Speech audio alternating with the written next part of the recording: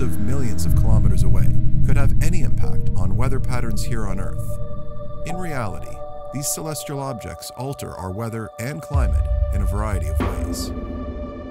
Specifically, the gravitational tug of other planets slowly changes the orbit and tilt of Earth over time. These patterns are known as Milankovitch cycles. As Earth and the other planets revolve around the Sun, they all exert a tiny gravitational pull on each other.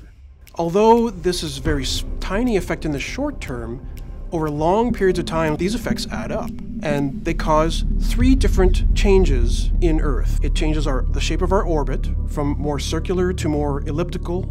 It changes the obliquity, or the angle of Earth's axial tilt, and it causes the planet to wobble through a process called precession, which changes the timing of our seasons. Together, these three cycles have influenced the Earth's climate over long timescales by contributing to periods of warming and cooling.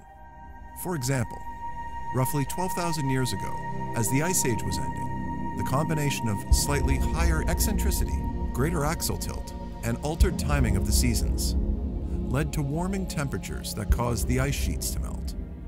So currently we experience northern summer when the Earth is farthest from the Sun in its elliptical orbit, and we experience winter when the Earth is closest to the Sun. A more elliptical orbit would make our summers then a little bit longer and our winters a little bit shorter, with a more circular orbit evening out the seasons a bit more.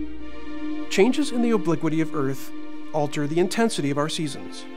So a lesser tilt causes more mild seasons, whereas more extreme tilt causes more severe seasons. And axial precession changes when we get our seasons throughout the year. Not all planets in the solar system have equal influence on Earth, though. As planets range in distance and size, so does their ability to affect our planet. It's the two largest and most massive planets, Jupiter and Saturn, that have the greatest effect. Venus, the planet that is nearest to Earth in both mass and distance, still contributes enough of a gravitational pull to have a noticeable effect.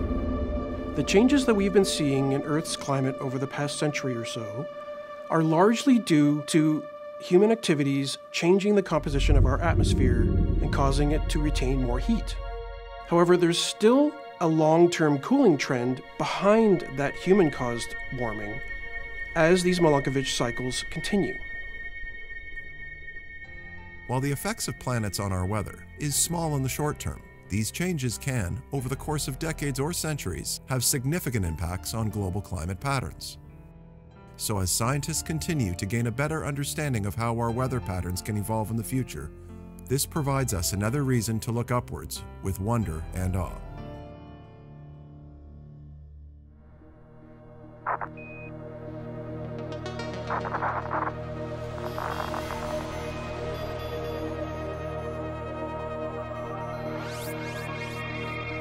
It's very pretty out here.